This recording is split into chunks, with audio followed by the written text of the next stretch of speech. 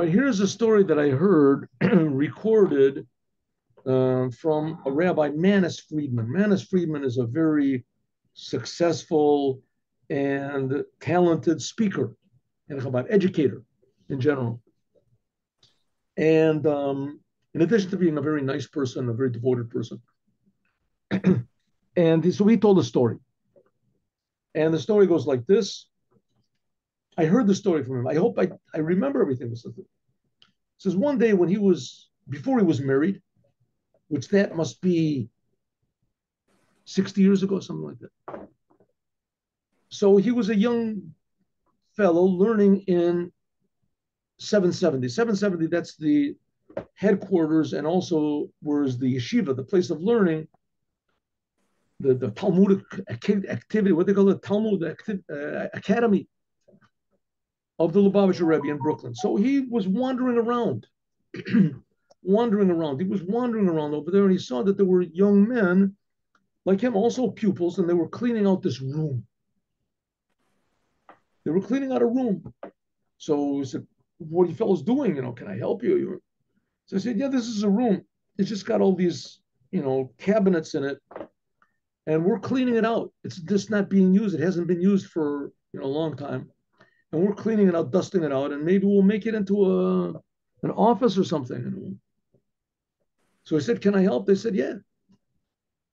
So he started helping, working, and all of a sudden there fell from on top of one of these cabinets, there were these high sort of file cabinets, and there fell like a portfolio sort of a thing. And in it were original letters from the Rebbe, answers from the Rebbe. So all the boys thought, listen, this is a private thing. Maybe we shouldn't look at it. On the other hand, maybe not. I mean, if it's here, it must be for the public. Maybe not. Anyway, their curiosity overcame their hesitation, and they found all sorts. They invented all sorts of reasons why it was okay to do and everything, and maybe it was okay. Anyway, so they read the letter.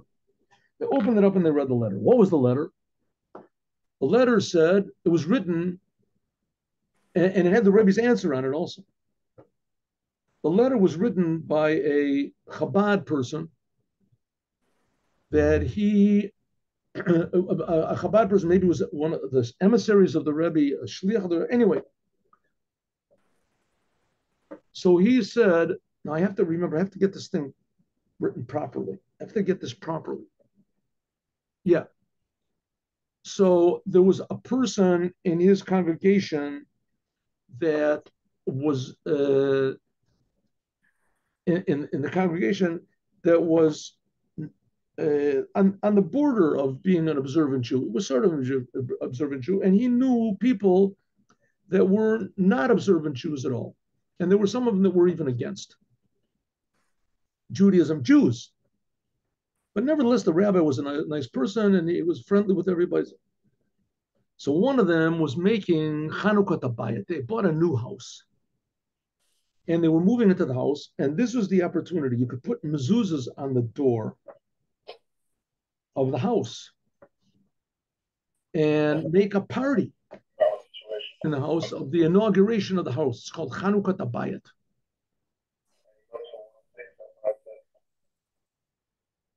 So yeah. Chanukah Tabayat. And then there was someone else that said, you know what? I am finishing a Sefer Torah. I'm hoping I'm getting this thing right. Maybe it was only the Sefer Torah, but in any case, it's not an essential thing. I'm finishing a Sefer Torah for the honor of my father who passed away. We can put the whole thing together. There's going to be mezuzahs on the door, and there's going to be this new Sefer Torah we're going to write, and it's in the honor of my father. And we can invite, this non-religious person who's moving into the house. We'll make the whole party for them, and that will make them come closer to Judaism. It'll be a wonderful thing. So they said, okay. This was written in the letter, right?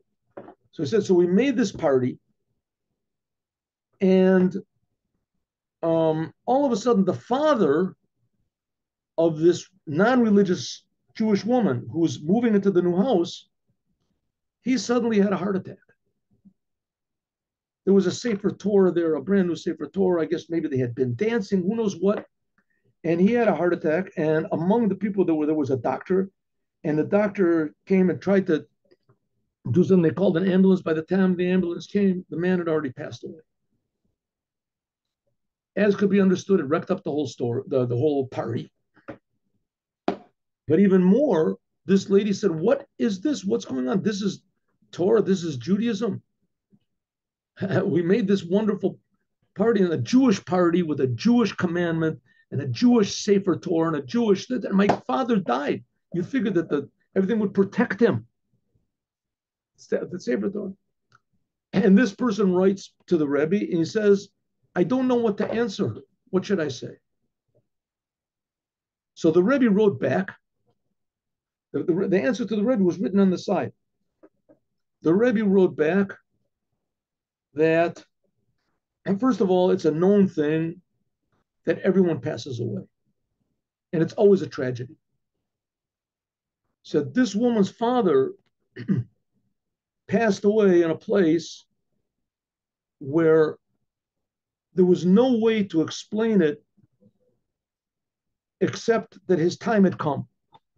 He was surrounded by mezuzahs, and the mezuzahs say Shema Yisrael inside of them. And the last thing a Jew is supposed to say before he passes away is Shema Yisrael.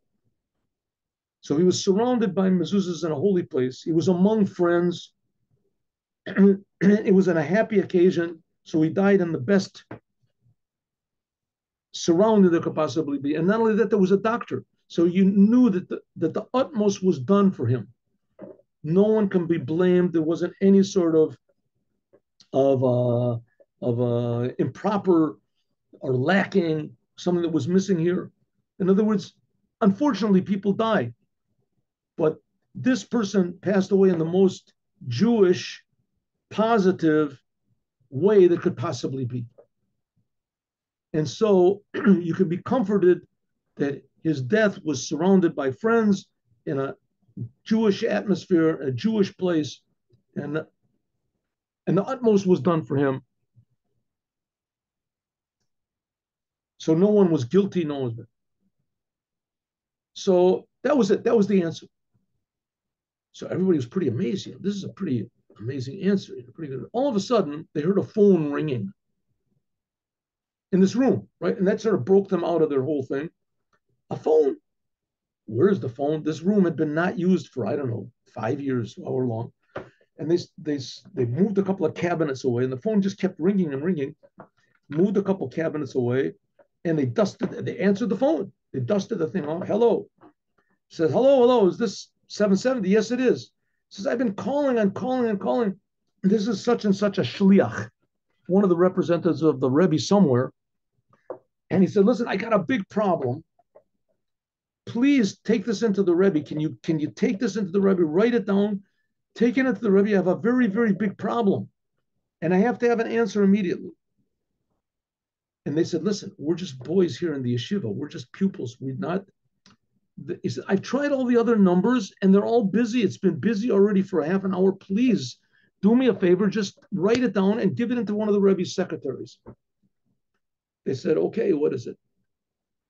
So he said, one of the members of my congregation made a big party, a bar mitzvah for his child.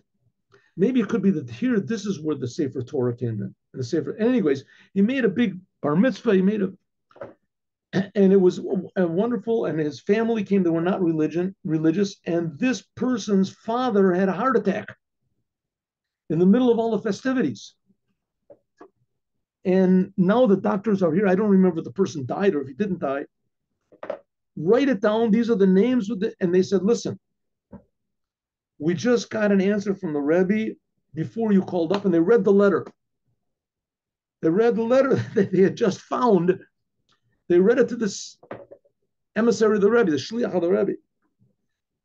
And he said, that's the answer to my question. I'm going to the phone. So we see an incredible, what they call hashgacha pratit, an incredible divine working of this thing, which in fact, everything that happens is divine direction. But to see it in such a visible way and for such a positive purpose, and that the positivity was revealed immediately, we don't always see. And one of the principles and the goals of Mashiach is that to reveal to us the godliness and the mystery which is in every interaction in the world. That's why we need Mashiach. Now, have a good day. God bless you all. Thank you.